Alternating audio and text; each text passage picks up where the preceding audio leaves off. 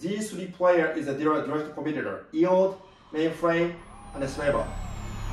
Then TVL size, as you can see here,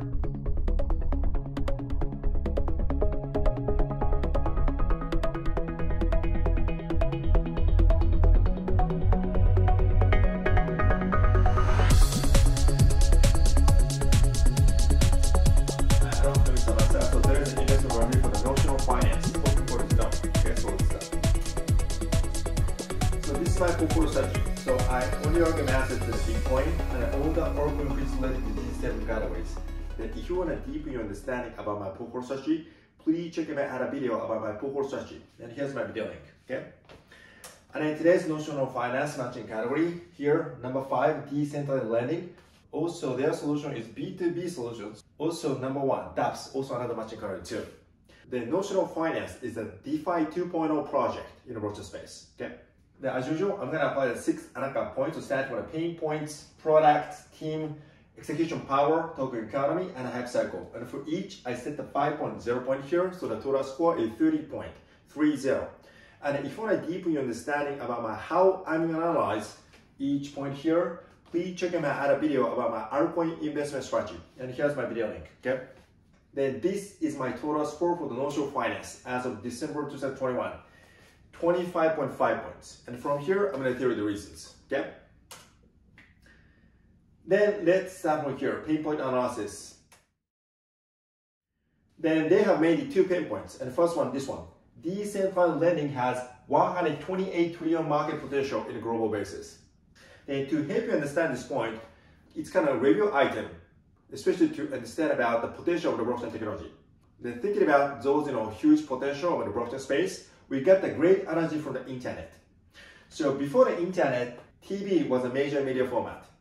Then there, every single artist who wants to create the contents and then distribute the contents to the users out here, they have to deal with these mutual exploitation players, such as artist productions, TV channel, and advertiser. Right? The internet technology made a decentralization model of this media format from here to here. The internet media format, as we know, no one stops you to create the contents and then distribute the content to the users out here.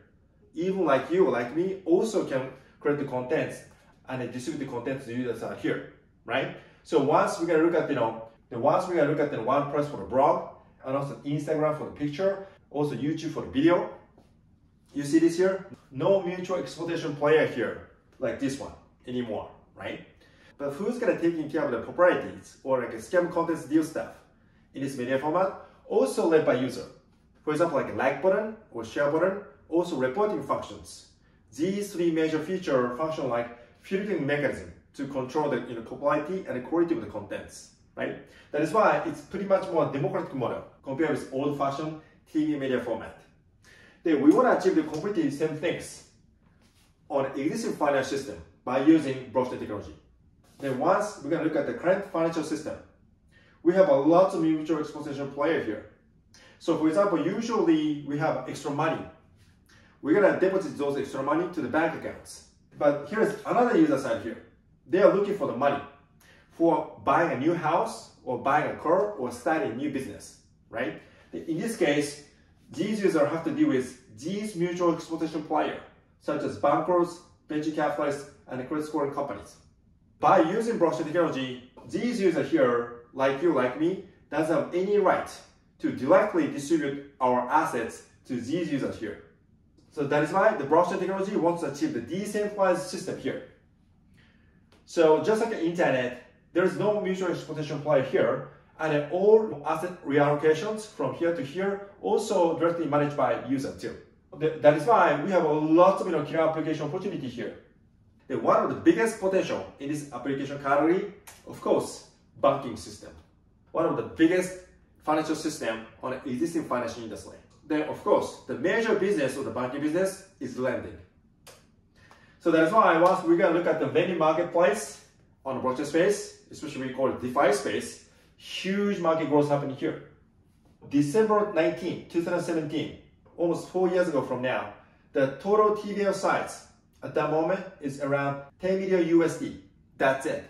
But almost exactly 4 years later, 2021, December, as of now, So total value rocks asset size hits 46.7 billion as of today, which means for 4 years, we're gonna hit plus 4,670% market growth. It's huge market growth. But thinking about the market potential of the lending business, it's actually much, much bigger. So this is potential from the Notional Finance pitch deck. So here's market opportunity for the Notional Finance. Global debt market is 128 trillion. It's a huge market size. That is why lending business has a pretty big potential. But here's one big issue here. Most of the debt products in the existing global financial market is actually fixed interest rate model. Now, which is related to second pain points is this one. Variable interest model on an RV or compound cannot achieve mass adaptation of the decentralized lending business. So this is also another quotation from the Notional Finance pitch deck. So once we look at the entire debt market here in the global basis, as I told you, most of the product is a fixed interest model. But once look at RV and compound model here, all these product is a variable interest rate model. Then why this variable interest model they can apply on their platform? Because of the decentralized feature. So on an RV and compound, interest rates calculated by algorithm-based one, especially for the supply and borrow economy for each asset.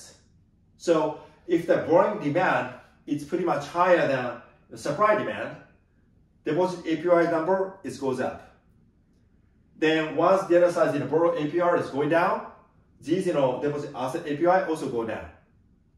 That's why it's variable.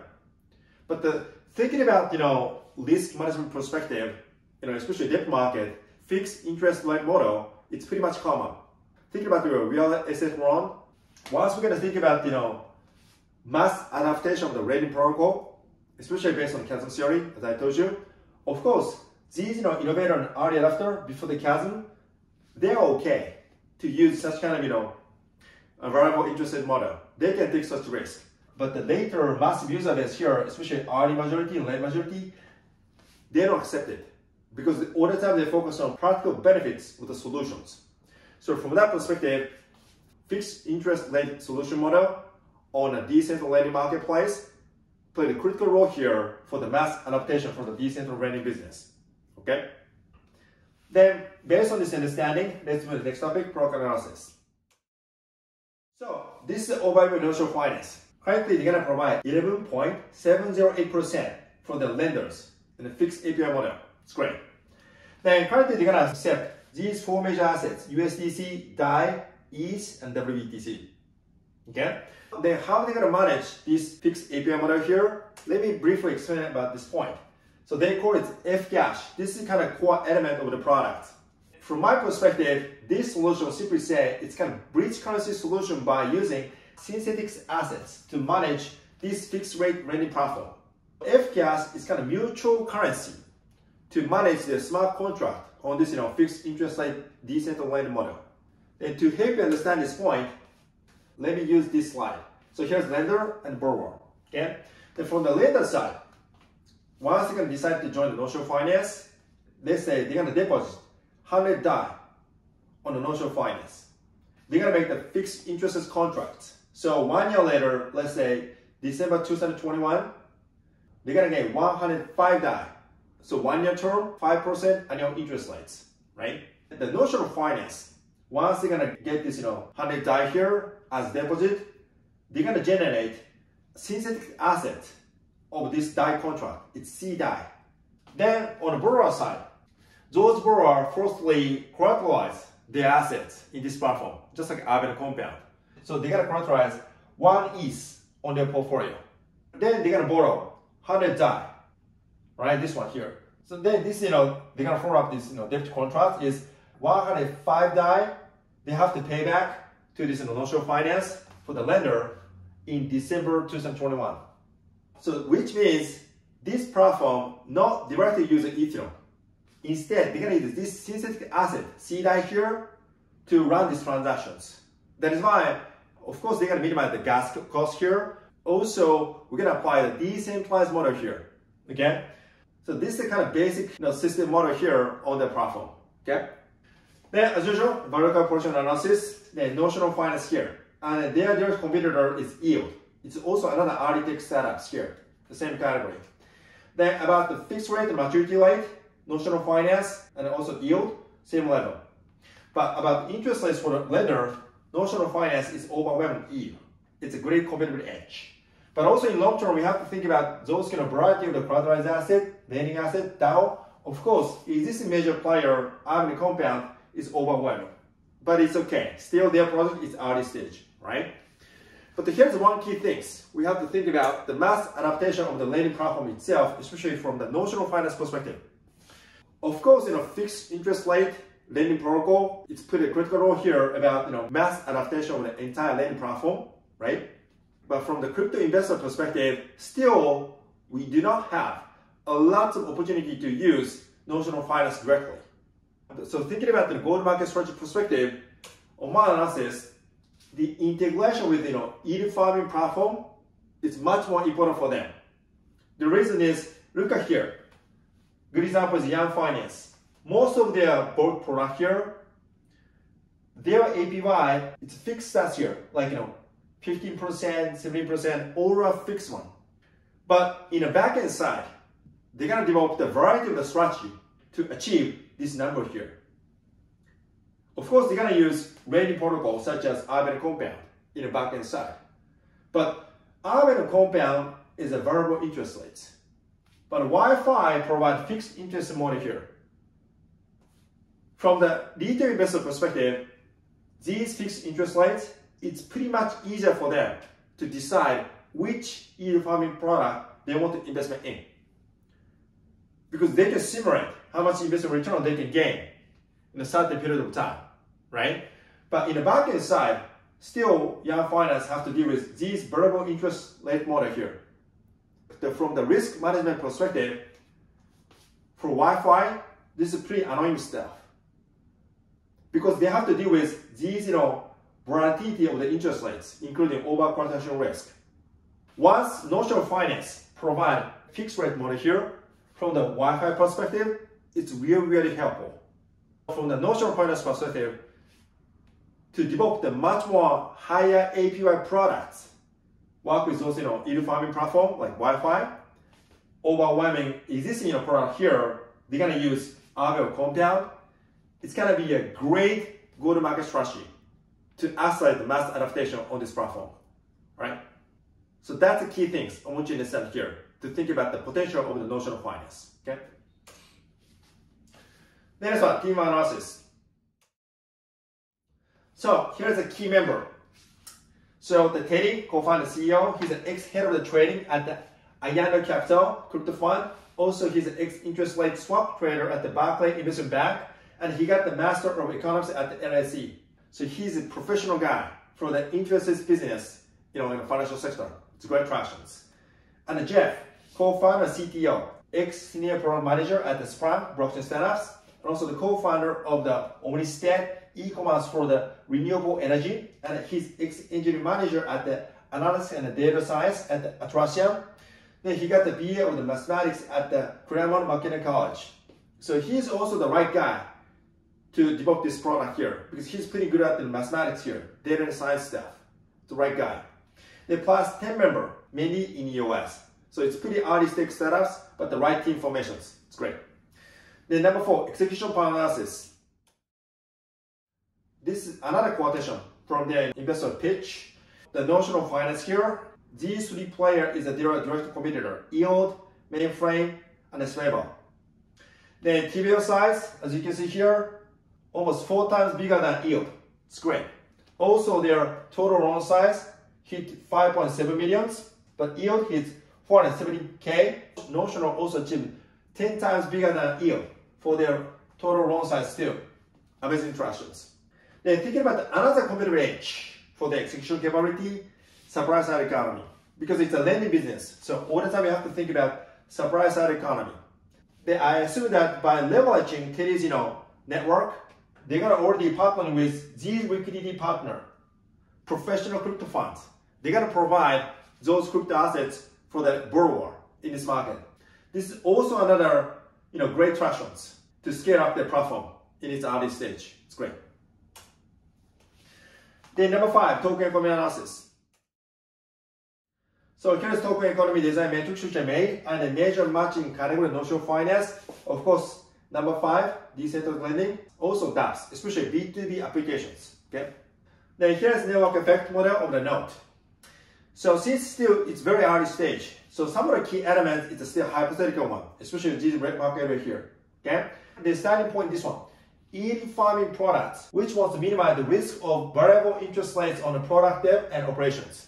This is the first client's targets. They're gonna gain more borrower demands, especially for the yield farming products. Liquidity provider more allocate their assets in this platform, so more TVL by lenders. They more choice for the collateralized and lending assets. That is why they can achieve better customer experiences. So this is the first growth mechanism. TVL growth on liquidity on this lending platform. Then by leveraging this growth engine here, second step is this one. Node asset growth, also the DAO growth. Then this red mark area here played a critical role. Node staking incentives, not only for the voting, but also the LP reward, also node buyback program. They are planning to start these features from since Q1 in 2022. Once they can implement this feature here on the token economy, they can achieve less node supply on exchange, so less node selling pressure on exchange. So for the node investor, they're gonna achieve much more better customer experiences. Then I think this is one of the ideal network effect model for the node token economy. That's what I'm thinking about. Okay. Then next one, benchmark analysis as of December 2021. So current market cap on the node is only 5 million, still pretty early stage. Okay. Then one of the benchmark targets, of course, Aave, currently 3 billion. But for the Aave, Notional Finance try to build the collaborate together or coexist together on this decentralized lending marketplace. Okay, but there are other benchmark for both of them. Notional Finance, Aave, of course, JP Morgan, 464 billions. It's pretty big. But thinking about fixed rate model for the product developments, Notional Finance might have the bigger potential than Aave to meet this benchmark target, JP Morgan's. That's why to me it's pretty big potential. Then to achieve this target, of course, yield farming integrations and the node staking will be the key point, especially for the go-to-market strategy. Okay. Then about governance now, it's still pretty early stage, but all the time they're focused on to take the voting approach to decide which crypto assets they are planning to add for the next stage. So from the initial stage, DAO governance development perspective, I think it's good. Okay. Then number 6, hype cycle analysis. So, as usual, Gartner Hype Cycle Analysis, brought together 2021 versions, and a major matching category with the Notional Finance, starting from the DeFi and also the dApps, as I told you. Then since they're going to apply Fcash model, it's kind of unique smart contract model on their platform business. So, another matching category is smart contracts. Okay. Then, of course, as we know, DeFi and dApps all the time pretty popular on the hot item on the blockchain space. So it's pretty good for them to get the stronger market momentum as always. Okay. Then final item, total swap deals. So about pain points, without any questions, 5.0. To reach mass adaptation for the decentralized lending protocol, fixed interest model is a critical demand. Thinking about the existing debt market. So 5.0. Product level 4.0. It's great technology, including the smart contract model, Fcash. It's great technology. Since the variety of the choice for the collateralized and the lending assets, still only 4, so it's pretty early stage, so 4.0. Team level 4.0. Both co-founding player, it's pretty professional team, but still the team size is 10. It's pretty early stage, so they need to scale up more in the long term. So currently 4.0. Execution power 4.0. This market itself is pretty early stage, but their traction level compared with other direct competitors such as Yield is amazing. So 4.0. Token economy 4.5. Once they release their buyback program in Q1 2022, they're gonna realize differential economy effects on the token economy. It's a great competitive edge. Thinking about the success of the Young Finance buyback program or ERP 1559. So from that perspective, their token economy still early stage, but from my perspective, it's well matured one, so 4.5. Hype cycle 4.0. DeFi and the dApps, all the time they're gonna get the pretty strong market momentum.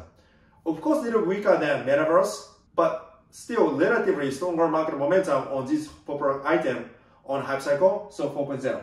So the total score is 25.5 points. So my minimum investment criteria is over 25 points. So from this perspective, I'm going to recommend investment in Notional Finance Token Note. Okay?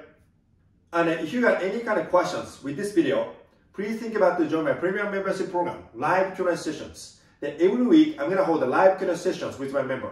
And then there, I can answer you any kind of questions related to this video or any other video that I make. Then, of course, I'm busy. So you can post your question in advance.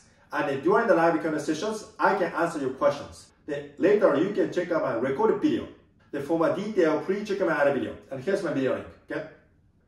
Alright, so that is all this time. So I'm going to make this video for the educational purpose. So I'm not going to guarantee you any kind of certain level of investment outcome with this video or any other video that I make. But I truly hope that my video will practically help you guys understand about high potential about crypto and water space. So I'm going to make lots of intensive video on crypto and water space. So thank you for watching. Don't forget to subscribe to the channel. Bye.